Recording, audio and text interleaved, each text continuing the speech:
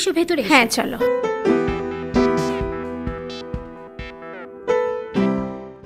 এত দেরি হলো? অঙ্কিতা তো আরে আর বলো না, অফিস থেকে আসতে খুব সমস্যা। ও আচ্ছা, ও তো অস্থির হয়ে যাচ্ছে মার জন্য। তাড়াতাড়ি ছুটি নিয়ে বেরোনো তো আরো সমস্যা। এসো বসো। ওকে।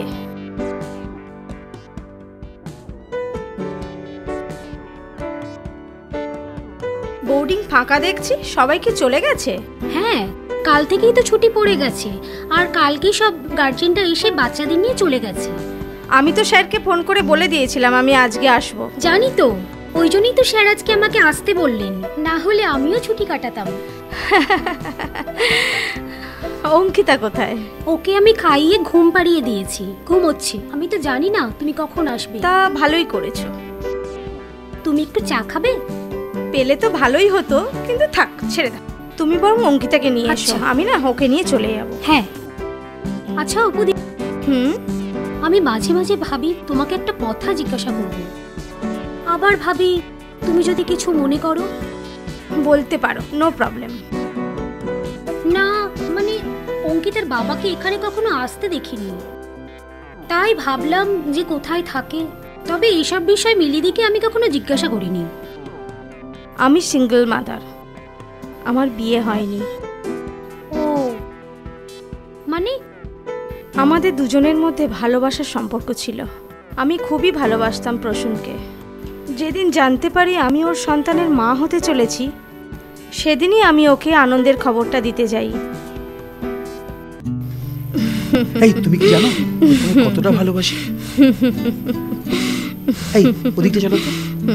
এই শোনো না, কালকে তুমি একটা খুশির খবর দেবে বলেছিলে, বলো।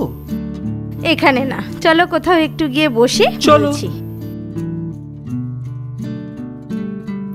এখানে বসি, চলো।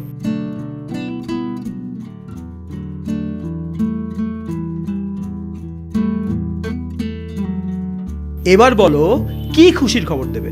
বলো তো কি খবর হতে পারে? অফিসে তোমার প্রমোশন হয়েছে হয়তো? না, হলো না। তাহলে আমার জন্য কোনো ভালো চাকরির খবর হতে পারে?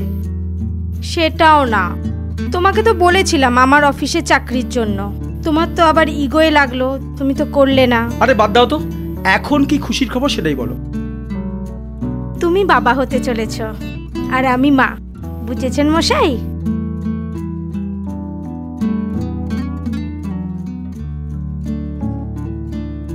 কি হলো প্রসূন, তুমি বোধহয় খবরটা শুনে খুশি হলে না? তুমি কি বলছো? আমি তো কিছুই বুঝতে পারছি না। ও, বুঝতেই পারলে না? তাহলে সেদিনে সেই ঘটনাটা, সেই আবেগের মুহূর্তগুলো বেমালুম ভুলে গেলে? তাহলে সেই আবেগের মুহূর্তটা নিছক শারীরিক আনন্দই ছিল? ঠিক আছে, যা হয়েছে বাদ দাও। এখন কোনো নার্সিংহোমে গিয়ে ব্যাপারটা মিটিয়ে ফেলো। কি ভুলভাল বকছো? বিয়েটা করে নিলেই তো ঝামেলা মিটে যায়। আমার পক্ষে এখন বিয়ে করা সম্ভব নয়। শোনো অপু, তুমি বাচ্চাটাকে নষ্ট করে ফেলো। কখনো না। পৃথিবীর সবার বিরুদ্ধে যেতে হলেও আমি যাব, আমি ওকে জন্ম দেব, আমি কখনো নষ্ট করব না। তার মানে তোমার কাছে আমার কথার কোনো মূল্যই নেই? তোমার জেদি সব? অন্তত এক্ষেত্রে তাই। এখন তুমি কি করবে সেটা তোমার ব্যাপার। আমি তো বললামই, আমার পক্ষে এখন তোমাকে বিয়ে করা সম্ভব নয়।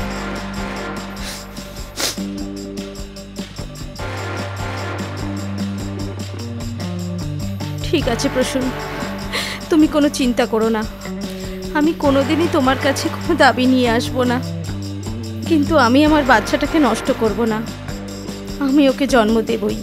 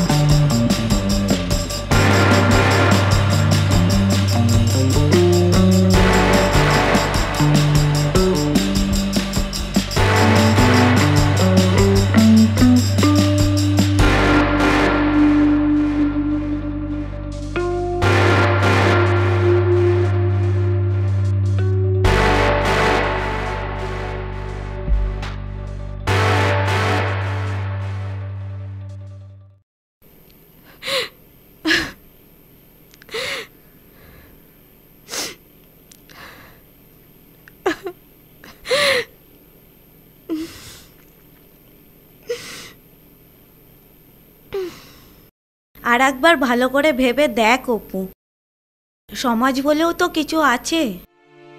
তাছাড়া তোর বাড়ির লোকেদেরও কিছু বক্তব্য থাকতে পারে। শোন মিলি, আমি তোর কাছে বন্ধু হিসাবে আমার এই ব্যাপারটায় কোনো হেল্প চাওয়ার জন্যই তোকে ডেকেছি। আমি সিদ্ধান্ত নিয়েই নিয়েছি আমি কি করব। ওকে বাবা, আমি তোকে সব রকমভাবেই হেল্প করব। আমি আমার সন্তানের জন্ম দেব, ওকে পৃথিবীর আলো দেখাবো, তার জন্য তোর হেল্প চাই। আমার একটা জানাশোনা বোর্ডিং স্কুল আছে, ছোট ছোট বাচ্চারা সেখানে থেকেও পড়াশোনা করে। মানে আমার বাচ্চাও সেখানেই মানুষ হোক, তুই সেটাই বলতে চাইছিস তো? হ্যাঁ অপু, তুই চাকরি করে ওকে মানুষ করতে পারবি না। তাছাড়া তোর বিয়েও হয়নি, সেটা নিয়েও অনেক সমস্যা হতে পারে, তুই একটু বোঝ। তোকে নিয়ে গিয়ে ওই বোর্ডিং স্কুলের স্যারের সাথে আলাপ করিয়ে দেবো, কোনো অসুবিধা হবে না। আমি কিছুতেই আমার সন্তানকে নষ্ট করব না মিলি। আমি যা বলছি তোর ভালোর জন্যই বলছি। তোর সন্তান পৃথিবীর আলো দেখলো, ভালোভাবে মানুষও হলো, তুই সেটাই তো চাস। তোকে কিছুদিনের জন্য অফিস ছুটি নিয়ে দূরে কোথাও চলে যেতে হবে, সেখানেই তুই তোর সন্তানের জন্ম দিবি। আমি সব ব্যবস্থা করে দেবো। থ্যাংক ইউ মিলি, না আমি তো আছি।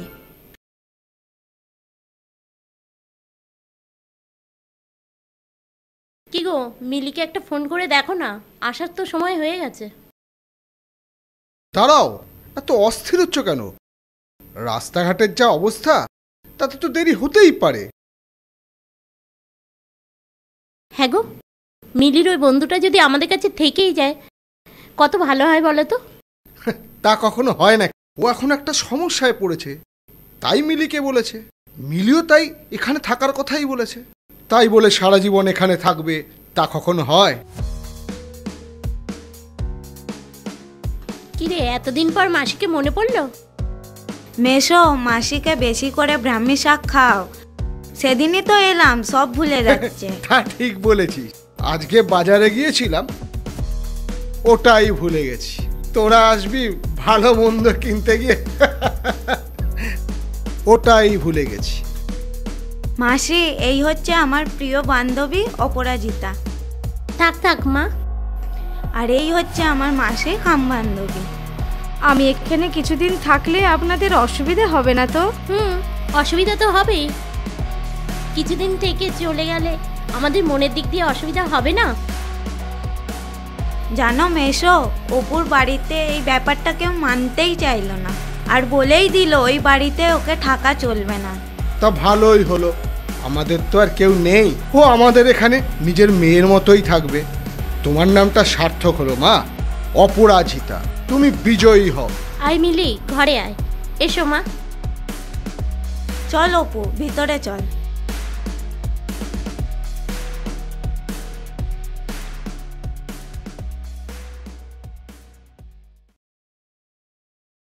সেই থেকে লড়াই শুরু। তোমাকে স্যালুট না করে পারলাম না অপুদি। তোমার নাম যে অপরাজিতা, সেটা সার্থক। বাকি জীবনটা অঙ্কিতার সাথেই কাটিয়ে মাম দেব। মাম, তুমি কখন এসেছো?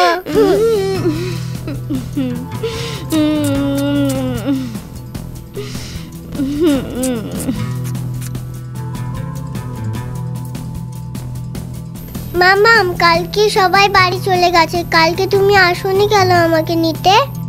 এই তো মা, আজকে তোমায় নিয়ে যাব। দাদু দিদা সবাই অপেক্ষা করছে, মিলি মাসিও তোমার জন্য অপেক্ষা করছে। দাঁড়াও, শোনো। আমি ওর ব্যাগটা নিয়ে আসি।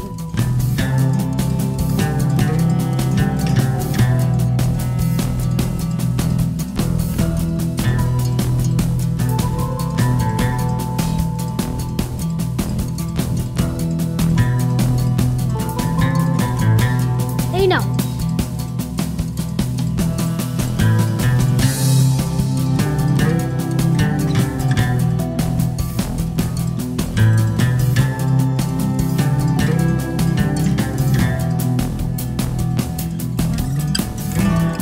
আসছে। Tata tata aunty, tata. আসি।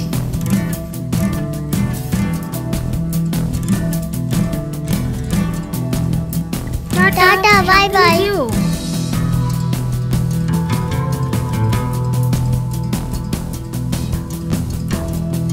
চলো চলো চলো তাড়াতাড়ি চলো।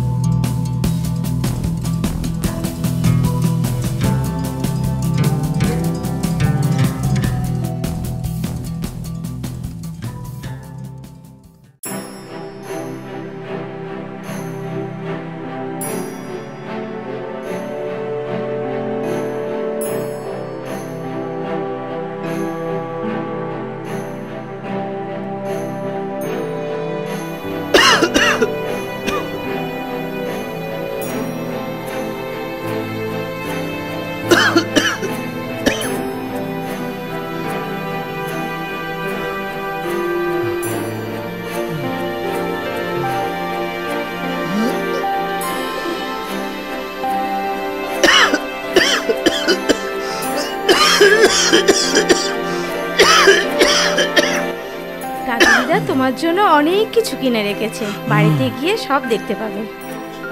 নিশ্চয়ই মিলি ফোন করেছে।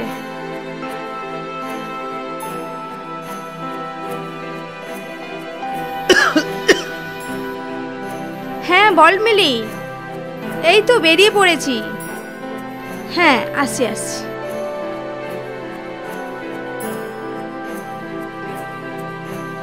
অঙ্কিতা কোথায় গেল? আরে ওখানে তুমি আছে। জল খাবে? দা দা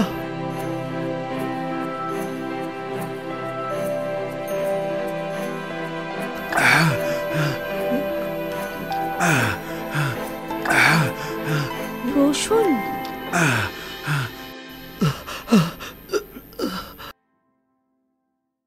মা জল পেস্টটা পেয়েছিল, আমি দিলাম। মা আমি ঠিক করেছি।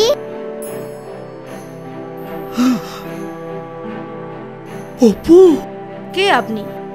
তুমি আমায় চিনতে পারলে না অপু? আমি প্রসূন। চিনতে পেরেছি বলেই তো চিনতে চাইছি না। তুমি যাকে একদিন মেরে ফেলতে চেয়েছিলে, জন্মানোর আগেই যাকে নষ্ট করে দিতে বলেছিলে, ও আমার। আজ সেই তোমায় জল খাইয়ে বাঁচালো। ও ও আমার না, মেয়ে? ও শুধু আমার মেয়ে। আমি ওর মা আর আমি ওর বাবা।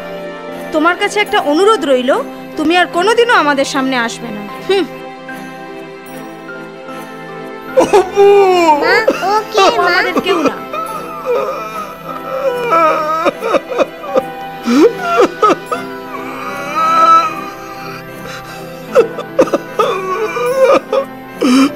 তুমি আমাকে ক্ষমা করো অপু, তুমি আমাকে ক্ষমা করো।